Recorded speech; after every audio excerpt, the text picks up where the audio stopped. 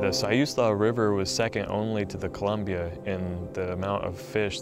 Literally, you could walk across the backs of the salmon. It was just completely full.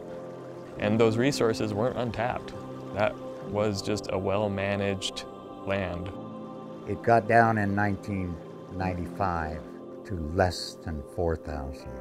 Without us managing these things like salmon and the habitat of salmon, we're going to lose part of ourselves and our history here also. Every salmon steelhead season, I go out with my dad and my son and my daughter, and it's just part of our lives.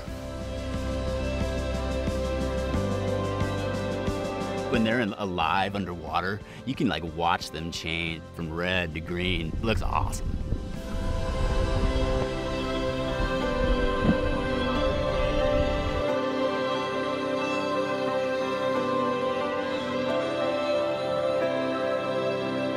What makes the Siuslaw able to be restored is not just the landscape and not just its ability to be what it once was. I also think it's related to the people that live here and their desire to actually change this and make this what it once was because they have a strong connection to this place.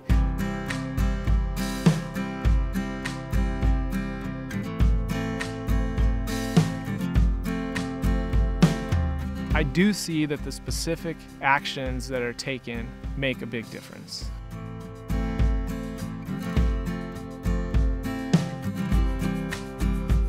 If people are able to work together, pool their ideas, pool their resources, projects are more effective, they're more meaningful.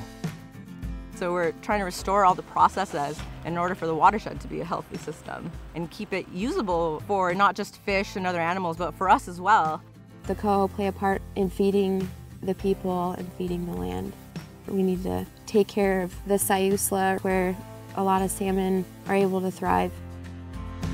Being from a logging background, the stream restoration work provide a lot of industry for people. That's why I think it's key to invest in these type of projects. It's going to be landowners, it's going to be the tribe, it's going to be the kids that grew up here that are going to be the ones who can make a change here. We all are like a big family out here. We're putting in the effort to make it a home for many species instead of just a few.